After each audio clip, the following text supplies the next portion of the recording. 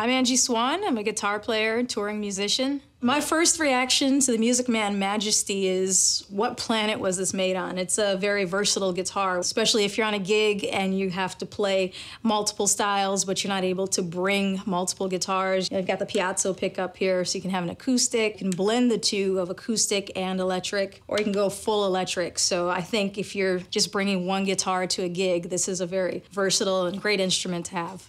One thing I noticed about this neck is it's actually kind of thinner than other guitars I'm used to playing. First and foremost, I wanted to try the piezo on here.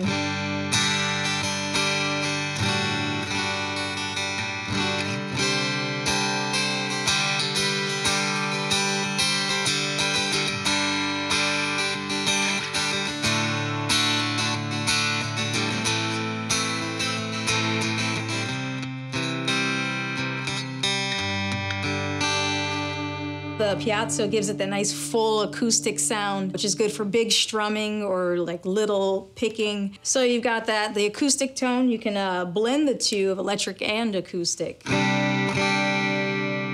So it kind of opens up these other pickups, which sounds pretty cool.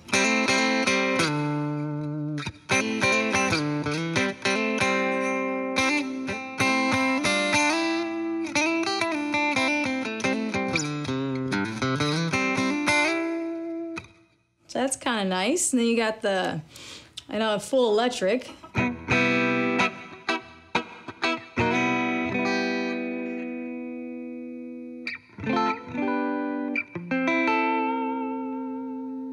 Another feature I really like about this guitar is the push-push pots you have here, where you can control the actual boost. So you have first the volume,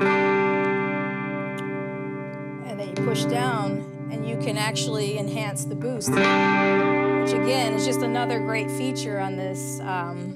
You know, if you're playing at a gig and you want to like bust out a solo and you don't have like, I don't know, a volume pedal or something, you can just crank that thing up and just a push of a button. You don't even have to step on anything. It's all here and it's accessible. And on the back here, you can actually set the boost with the trim pod.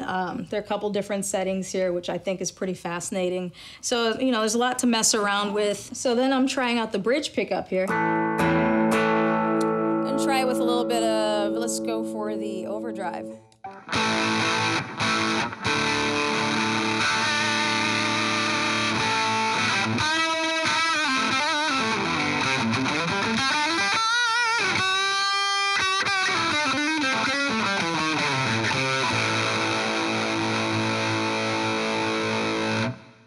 Pretty nice. I'm gonna try it now with a little bit of boost. See what that does to it. First without boost. With the push. Push boost.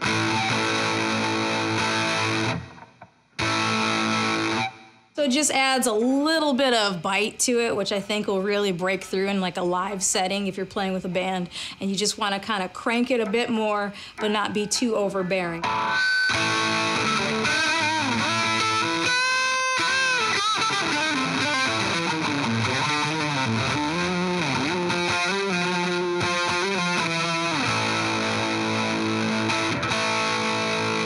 Let me try the neck.